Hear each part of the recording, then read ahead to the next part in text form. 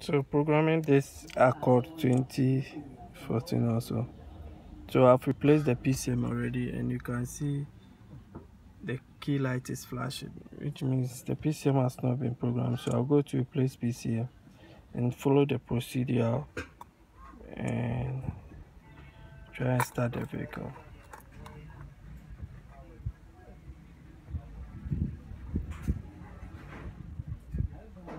So the shop just called me that they want to replace the PCM and see if the issue they are having with this vehicle will stop. So I'm in to program the PCM for them. Now I'll be waiting to finish programming. If the PCM that they programmed didn't solve the issue, then I'll speak to them to pay me for extra for me to do the diagnosing for them and find the actual problem or to fix the problem for them.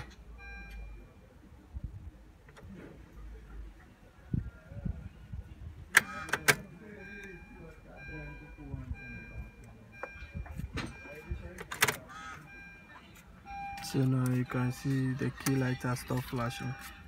That means the vehicle has been programmed successfully. So the ignition key is on. And no.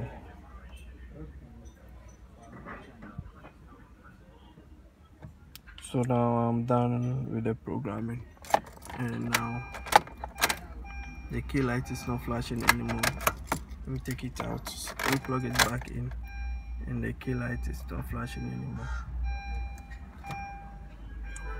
So now I'm done with the setup. So now I'll start the vehicle.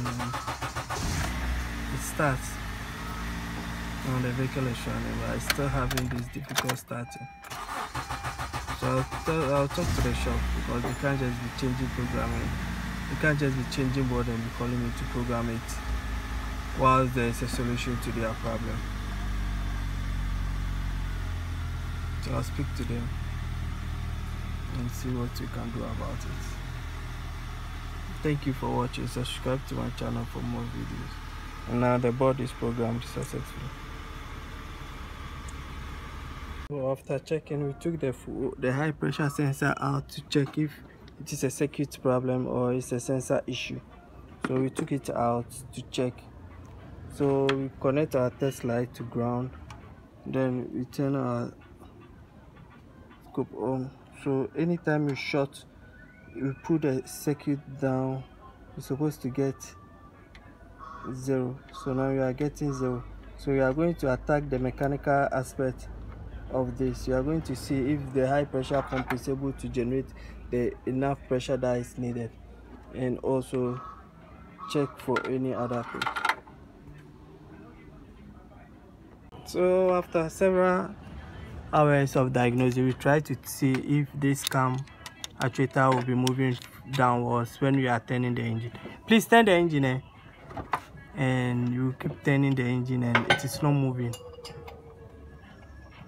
It's not moving. It's not moving. It's supposed to move for the high pressure pump to be working, and it's not moving. So the high pressure pump is not able to pump the fuel to generate high pressure in the fuel ring.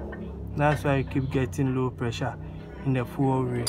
So what I'll do now is, I have the high pressure pump with me, so I'll take that this cam actuator out and see why it is not moving. So after taking it out, you can see this part is on off. So we place it and see if still we'll be getting full low pressure. And this is the cam. So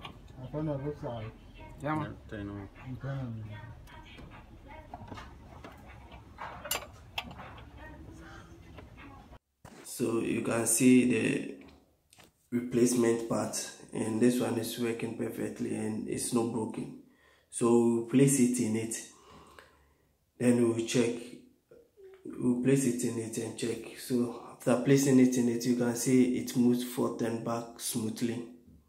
So I'll let the shop fix everything. It's late in the night, so I'll let the shop fix everything because I'll be going for training.